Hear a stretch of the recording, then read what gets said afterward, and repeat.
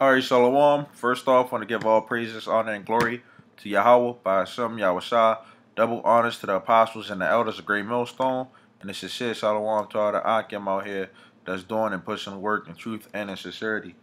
I just want to go on this lesson on basically counting the cost and, making sure that this is what you really want, I'll start off with this scripture.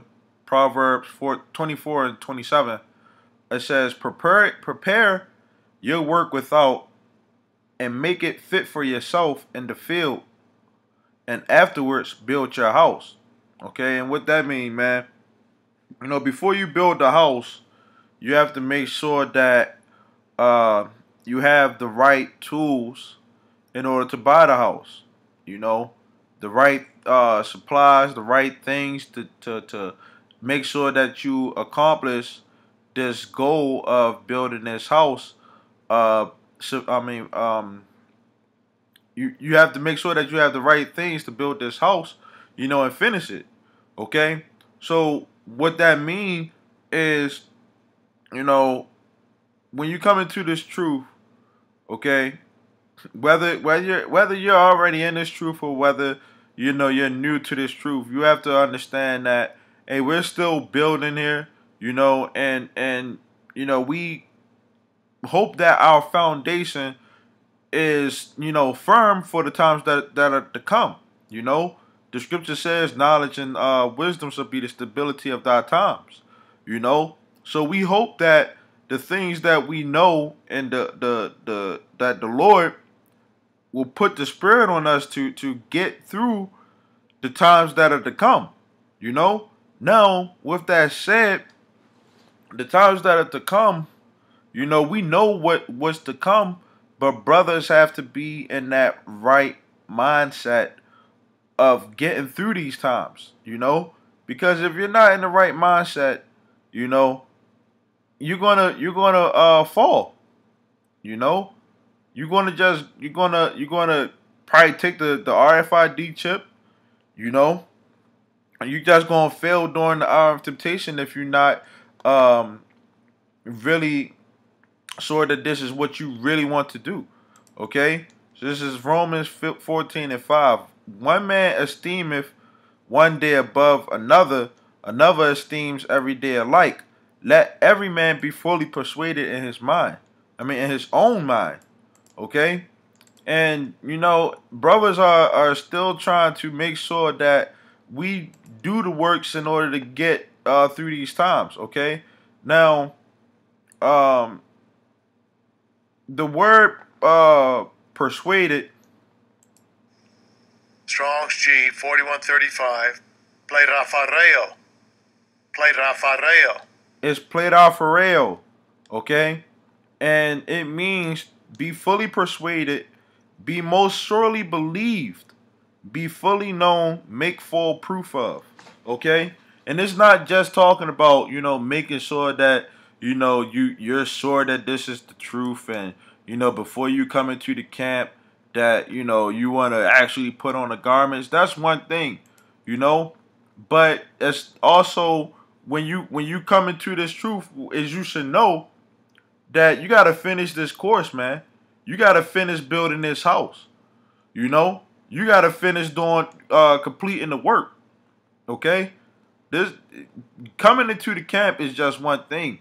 But the thing is that the times that are about to come, man, they're right around the corner, man. It's gonna be hard, man. The things that we go through right now, hey, man, this is easy, man. This is a breeze, sort of say, and we hope that during the times that may come, that the Lord protects us, and delivers us from that hour of temptation. But hey, you had a video out here that a brother did, and he said that consider that death may be one of the things that you might have to go through, man. You have certain brothers that might have to die for this truth, get locked up, when you come into this truth, Okay, of course you're gonna have the situation of your family members and a lot of people coming at you and basically try to get you out the truth or try to throw dirt on your name and say that you're a demon. But we're coming into the times where, hey, the spirits are really, really getting riled up out here, man. You know, people hate the truth. Okay, they hate the men of the Lord for teaching this truth. Okay, and of course, you have certain brothers that are getting catching hell on certain aspects and stuff like that. But hey, that's a part of the cup that brothers have to drink. And brothers have to finish drinking that cup. Until the very end. Okay, this is Luke 14:27. It says, "And whosoever doth not bear his cross and come after me cannot be my disciple." And hey, that's the life that we used to live. We sacrifice our life, what I'm saying, to come into this truth, and be a part of Yahweh Bashem Yahushai's, ultimate master plan, which that was predestinated, you know. But even in this truth, that hey Yahweh Shai, the one who the world ignorantly calls Jesus, he set the example, because hey, when he was up on that cross, that was that affliction, that he had to bear, and that was hey, he ain't deserved that the things that he went through when it came down to him being on that cross, you know. But when you imagine the pain and the humiliation that he had to go through, hey, that's the same thing that we might have to go through too, man. And we're coming up on those times, so brothers have to continue to have that mindset that hey, right now we got to be vigilant and circumspect. But hey, something can happen today, tomorrow, and it just affects us in a whole total different way. Now we know the scriptures, that the Lord isn't going to put more on us that we can bear, and that should be something that you always should have in your mind. So with that said, I'm gonna continue on. It says, "For which of you intending to build a tower, intending to build a house, sits not down first and counts the cost, whether he have sufficient to finish it." And this is another precept to that. Prepare to make sure that that you have enough things for your house. And what we're still doing is we're still building, man. We're still in a case of looking for the videos, being watchmen and stuff like that. It's not just about throwing up videos, man. Because at the end of the day, when them videos is down, when the internet is off and you ain't able to throw up a video, then what you gonna do? So you have to count the costs and check and see whether this is something that you really want to do. Can you take time off from being around the internet? Are you really that into the worldly pleasures of this world? That's one of the reasons why Sabbath day is important, man, because that gets us out of the mindset of being in this world.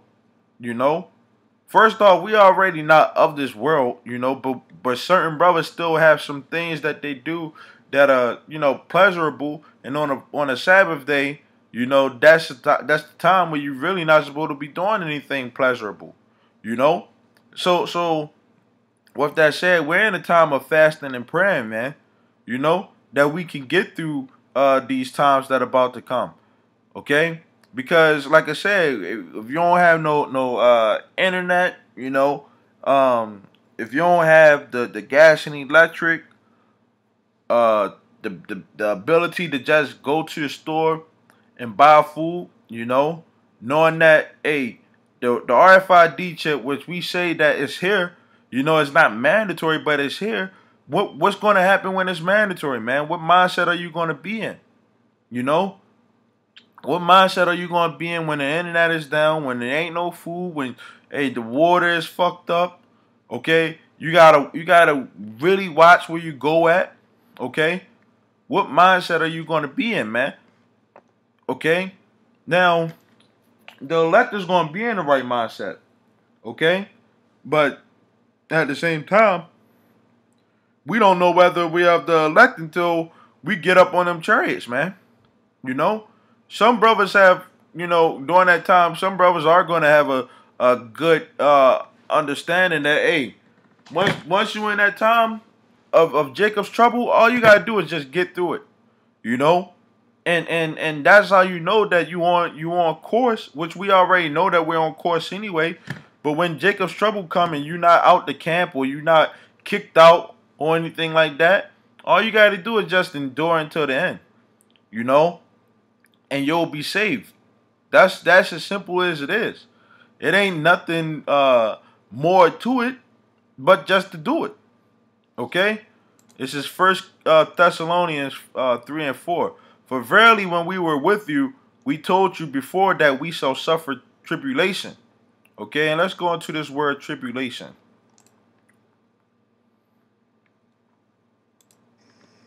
Strong's G 2346. Thlibo. Thlibo. It says thlibo. Okay? It says to press as grapes, press hard upon, a compressed way, narrow, straight, and contracted. Metaphor for to trouble, afflict, or distress. Okay? And hey, the Lord is going to get all them impurities out of us, man. You know? So the times that are about to come, the Lord is going to press down hard on us, man. Okay? If you're a man of the Lord, you gotta understand that this is what counting the cost comes with, man. You know, we right here at the cash register, man. You know, our stuff is already rung up, man. You know, you have to, you have to have that spiritual bank account, man. You know, you have to make sure that you got enough money up in your spiritual bank account in order to get through these things, man. You know. And what is our spiritual bank account, man? It's Yahweh Shem Yahushua. Okay?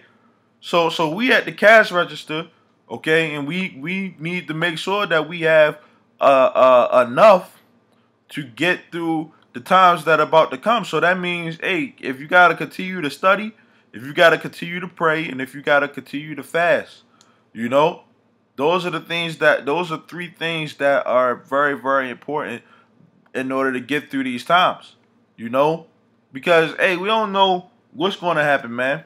You know, to us personally, we have an idea, we know in part. That's why we prophesy in part, but we don't know what's going to happen to us personally. So we have to make sure that we have the right spirit to get through these times. You know, it says, even as it came to pass, and you know, for this cause, when I could no longer forbear, I sent to know your faith, lest by some means the tempter have tempted you, and our labor be in vain. You know, and that's what's going to happen, man. Satan is going to try to tempt us, man. The so-called white man is going to try to tempt us. You know, and if you take that chip, or if you fall out and just be a nigga, you know what I'm saying, during those times. Hey, all this stuff that brother's been doing, you know, all that going out on the highway and hedges, you know, putting on the garments and throwing up videos, all of that stuff was for nothing, man. You know, all of the praying, you know, that you did, all the reaching out, all the phone calls to brothers, all the money that you put in for tights, you know. Pretty much your whole entire life was bullshit, man. You just bullshitted the Lord, and you ain't gonna be able to live through that, man. You know, you're gonna be walking around in the kingdom with your head down. You know? So we have to make sure that brothers are on the right page and in the right faith, you know what I'm saying, to be able to get through these times that are about to come. You know? So we have to make sure that brothers aren't you know, all wrapped up in the ways of this world. Okay? I'm gonna get one more scripture, and I'm gonna end it. This is Luke 22 and 42. It says,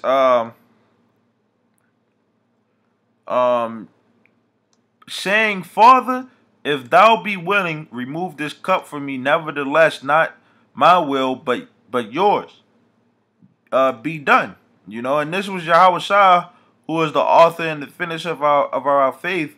You know what I'm saying? That hey, the cup that the Lord gave to him, you know, the Lord didn't want that cup to be he didn't want that cup, you know, but he knew that he had to drink that cup, you know? And the point is, we don't know what cup, how what we might have, you know what I'm saying, in order to get through these things. But hey, we got to be able to drink that thing all the way down, man, you know, and get through it. Okay? So that's pretty much the point, man. You know, got to count the cost, and you got to make sure that this is something that you really want to do during these times that are about to come, man. You know? So with that, you know, hopefully this was edifying, you know. You just got to remember that the Lord is going to not going to put us through more than what we can handle, you know. But with that, you know, I want to say shalom.